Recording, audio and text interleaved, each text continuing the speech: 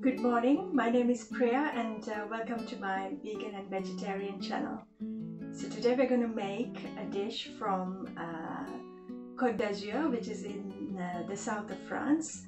It's the French Riviera, and it's a dish that is usually made with beef.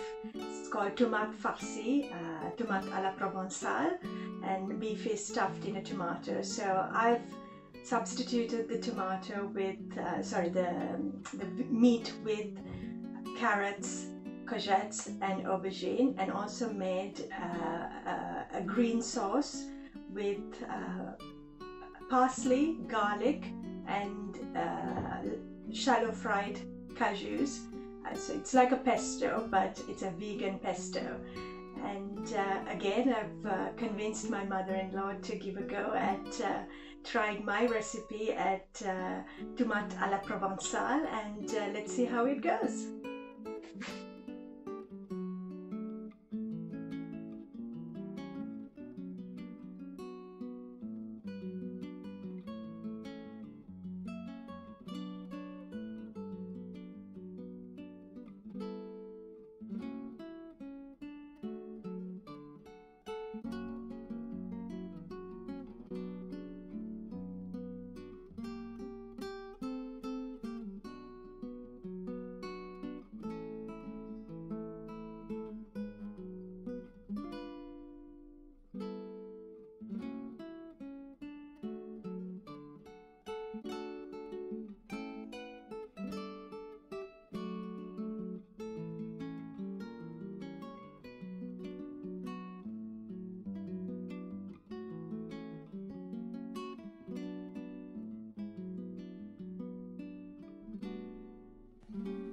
Here are the ingredients: carrots, courgettes, aubergine, and this is my pesto made with parsley, garlic and any type of nuts. Here I've used cashews, but you can use almonds as well as walnuts.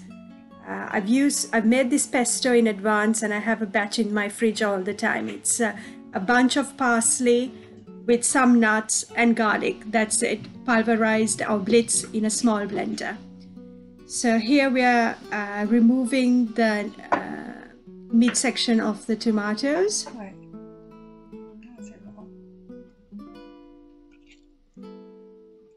We first slice the top part. Make sure that you slice it, 3/4 of the way up. And then using a teaspoon, you can remove it. You can also cut the corners with a knife to loosen the pulp and then remove it more easily.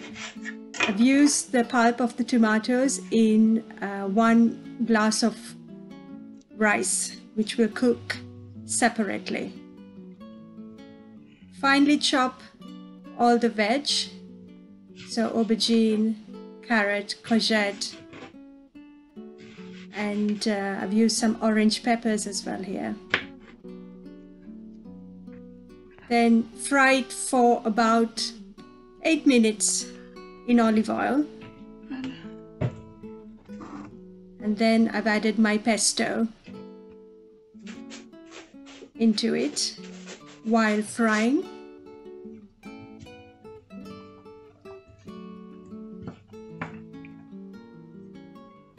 Pepper and salt goes in. Est-ce qu'on met du sel et poivre? Ah oui. The vegetables are not completely cooked. They remain crunchy or al dente. The rice is nicely cooking on the side in the tomato pulp.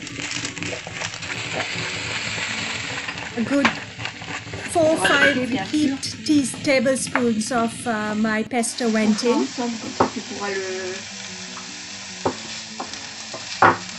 Generously oil my dish. Used olive oil here.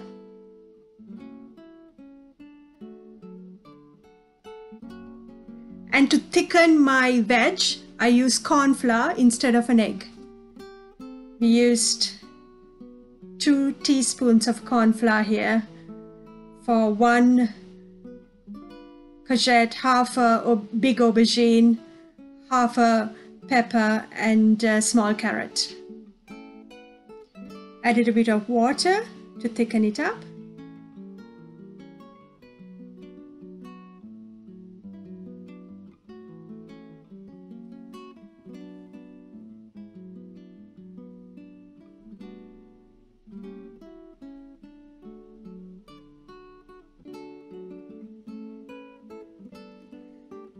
When the veg is sufficiently cooked, but not completely cooked, the cooking process will finish in the oven. It goes into the oven for 45 minutes, so it doesn't have to be cooked at this stage. Just enough for the juices of the pesto to absorb is sufficient.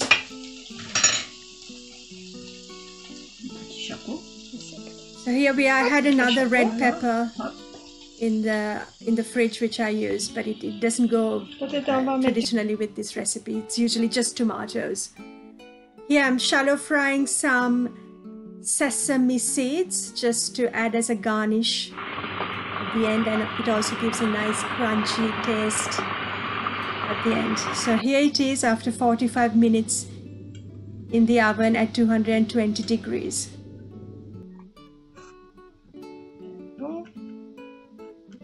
Tu vas mettre les graines au-dessus?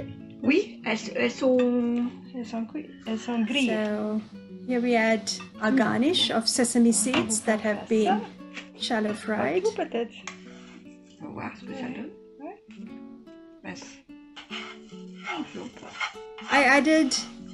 I had some extra veg that was cooked, and I kept that in the oven together with my tomatoes.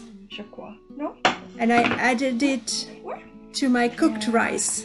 So this dish has had my extra veg which I put together with the tomatoes in the oven, and now we added our rice cooked in tomatoes into that veg with about 3 tablespoons of olive oil to give it some extra flavor. The olive oil we used was extra virgin olive oil so that it gives a good taste. So I've made a neat thimble of rice and 3 lovely stuffed tomatoes with my veg garnished with sesame seeds. It's time to enjoy. Bon appétit!